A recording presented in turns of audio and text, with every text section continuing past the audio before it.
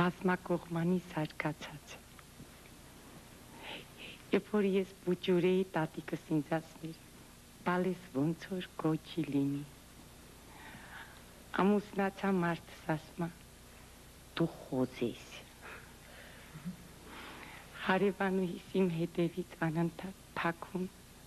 ջինայա կանչում։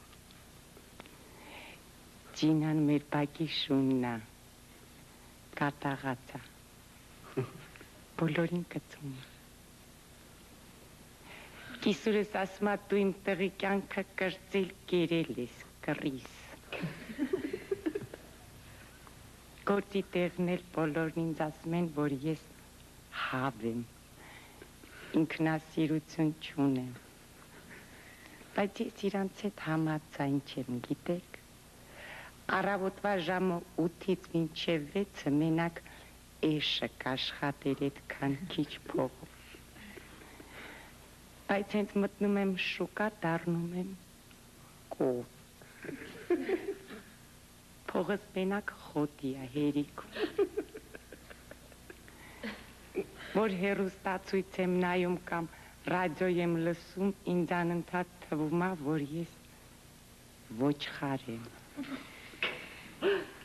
Ամեն ինչ շատ լավ է ու բոլորի հետ էլ համաձայնվում եմ։ Վայ ենքան լավ է, որ լույս չունի, լավ է չէ։ Մտան մեջ ոնց որ պառական լինում։ Բայց հենց լույսը տալիս են, դառնում եմ հոբոբ։ Ու սկսում եմ թռնել խոհանոցից լոգարան, լոգարանից սենյակ, սենյակից պատշգամբ, այնքան մինչև լույսը կտրում են։ Հետո էլ հոգնած եզի պես մտնում եմ անկողինս, որ մի քիչ քնեմ, մարդս ասում է, էլի եկար դոդոշ։ Այստեղ վիրավորվում եմ, շատ։ Սկսում եմ տզալ։